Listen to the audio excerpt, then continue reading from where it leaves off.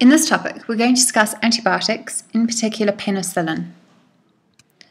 So we're going to look at the structure of the bacterium and how antibiotics work. Then we're going to look at antibiotic resistance. So we're going to look at vertical gene transmission, horizontal gene transmission, the implications of antibiotic use, and why antibiotic resistance is on the increase. Now, before you start this section, it's a good idea to go through your notes on B lymphocyte production and antibodies.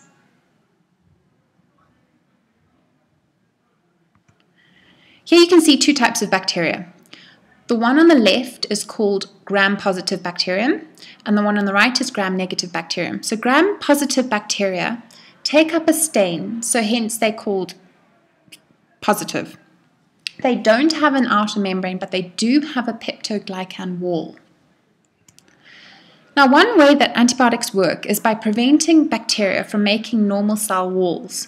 So in bacterial cells, as in plant cells, water constantly enters by osmosis. This entry of water would normally cause the cell to burst. The cell doesn't burst due to the wall that surrounds the bacterial cells, and this is called the peptoglycan wall. It's a tough substance that does not stretch. So as water enters the cell by osmosis, it expands and pushes against the wall. Being relatively inelastic, the cell wall resists expansion and prevents further entry of water. So it stops the cell from bursting. Antibiotics can either work by interfering with the cell wall synthesis or by making pores in the membrane.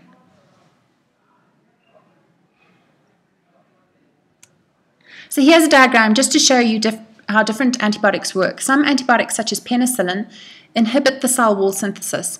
Others inhibit the protein synthesis. Some antibiotics also inhibit nucleic acid replication.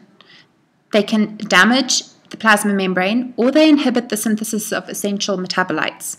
So the one that you need to know is penicillin. Right, how does penicillin work? Penicillin kills bacteria by preventing them from forming cell walls. The peptoglycans of the cell walls are long molecules made of a mixture of amino acids and sugars. These long molecules are held together by short peptide molecules that form cross-linkages between them. Penicillin inhibits certain enzymes required for the synthesis and assembly of the peptide cross-linkages in the new bacterial cell wall. So this weakens the wall, so they cannot withstand the pressure, and the cell bursts when the water enters.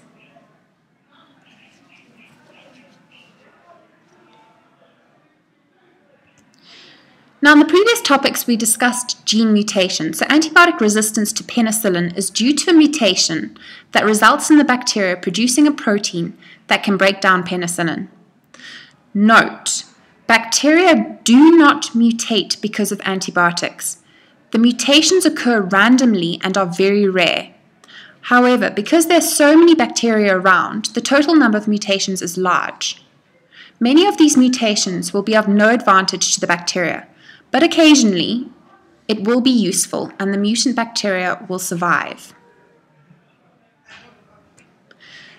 If a mutant bacteria survives, it's going to divide. This means that all the bacteria produced from the survivor will be of the mutant type and therefore resistant to penicillin.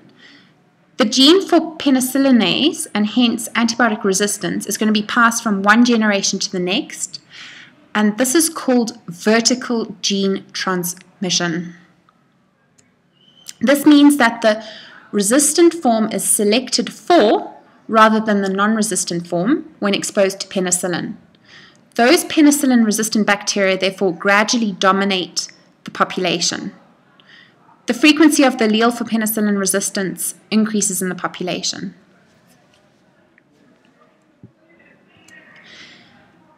The allele for antibiotic resistance is carried on the small circular loops of DNA called plasmids.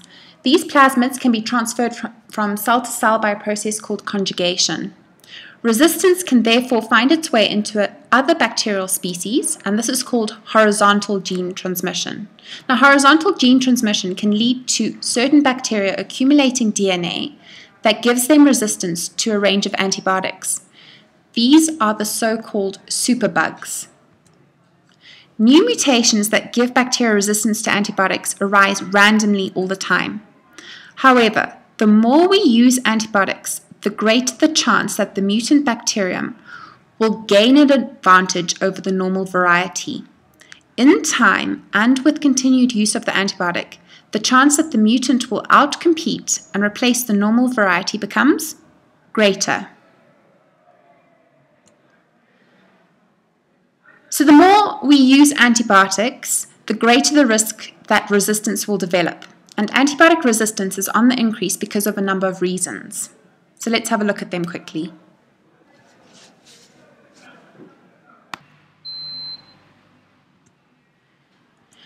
So antibiotics are used to treat minor ailments whose symptoms are trivial. Antibiotics are sometimes used for viral diseases against which they're ineffective.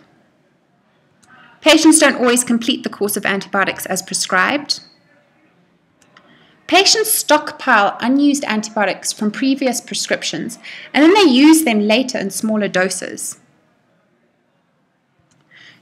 Doctors accept patients' demands for antibiotic treatments when they are not absolutely necessary.